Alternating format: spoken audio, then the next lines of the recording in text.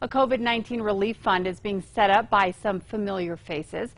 Former Governor Bill Richardson and actors Edward James Olmos and Danny Trejo have joined forces to create a fund to help the families in the Colonias area of Dona Ana County.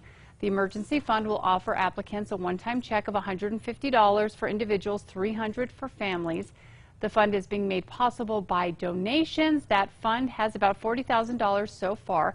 If you are interested in donating, we have put a link at alwaysonkrqe.com.